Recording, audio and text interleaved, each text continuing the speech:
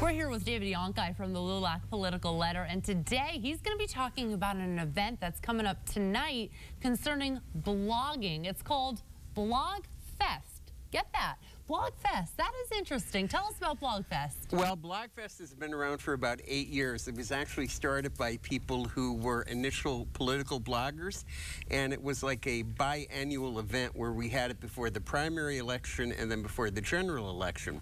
But what's happened to Blog Fest is it's been expanding a little bit because more people are blogging about other things other than politics. So it's an event where bloggers get together and talk and, see what's happening with each other. Yeah. Facebook, you have Instagram and Twitter and everything. Are blogs relevant? Blogs are pretty relevant today, and the reason for that is because they actually were sanctioned, I guess, by mainstream media, where, your Washington Post and your newspapers now have blogs that are ancillary to regular reporting. So, yeah, they're relevant because I think they give more details other than the immediacy of social media. Now, you have a political blog. Yes, I do. So what are some other blogs? Well, three of the most popular blogs are music, beauty, and fashion. You don't say. What am I doing with politics, for crying out loud? Yeah, music, beauty, and fashion. And those are expanded things that people are actually taking a look at. Politics and history fall right in the middle. What makes a blog fail?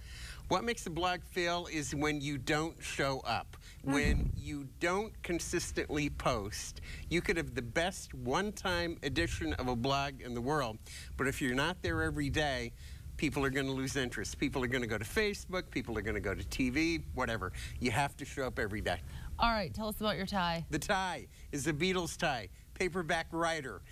And I wrote it today, I wore it today in honor of all the writers and people who are bloggers, and hopefully they'll be paperback writers sometime, just like, the Fab Four. And if we want to come tonight, how do we get there? It is at the Red Mill in Pittston. It's right in Main Street, right where it goes into the city of Pittston. It starts at 6 o'clock. We have 2 requirements, no speeches, and you have to wear pants.